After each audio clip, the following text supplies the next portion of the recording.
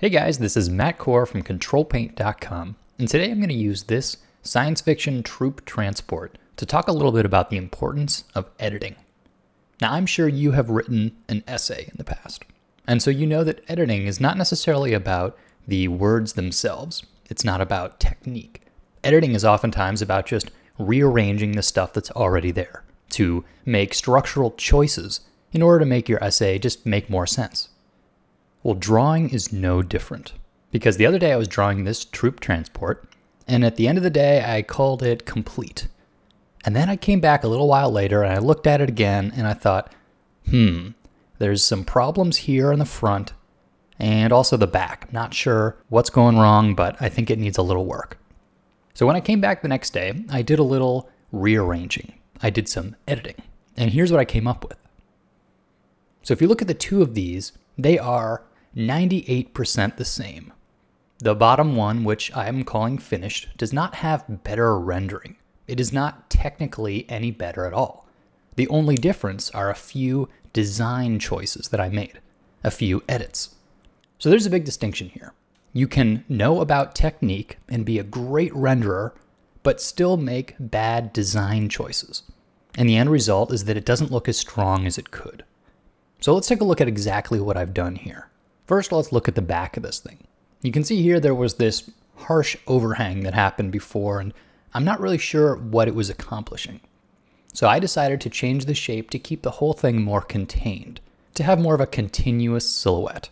And so in this way, I've sort of de-emphasized the back, because really the back of this design is not as important. I want the viewer to be looking at the front. So let's talk about the front. Before, I had a lot of different plates, each at sort of a slightly different angle, and it was sort of noisy. There's just a lot going on. So in the revised version, I just removed a lot. You can see now the planar structure is much more simplified. I also decided to go more angular and sharper. So in the first one, you can see it's got some sort of rounded corners. Overall, I decided that this design seems more angular. Now, since this is a vehicle, we are going to see the front of it like a face. So we're going to derive a lot of the character of the vehicle from the headlights and the windows, the whole front area. So I want to make sure that I'm saying angular and tough. So I just needed to sharpen up some of those edges. Once again, this has nothing to do with technique. The rendering is no better in the second one than it was originally. I'm just making editing choices. Every time you're painting, you're going to be editing as you go. Being an artist, you have an eye, and you can see what's working and what's not working. But what you might not be doing is calling the piece finished, giving it some rest, and then coming back another day and really debating, is it finished? Or could it use a little bit more editing? Because I'd say this piece turned in the last couple % of work that I did. It went from being mediocre to being a much stronger design.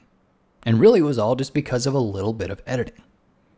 And if you like this idea of the choices I made while I was editing, that's what my newest premium series is all about. Design Basics is just that. It's talking about the visual language of angles, shapes, and colors, and why those choices have a strong impact on the final image. And it's not so much about how I actually paint them, but rather the ideas that go into it. So if you haven't watched that yet, check it out. It's in the Ctrl+Paint store. Thanks for coming to the site, guys.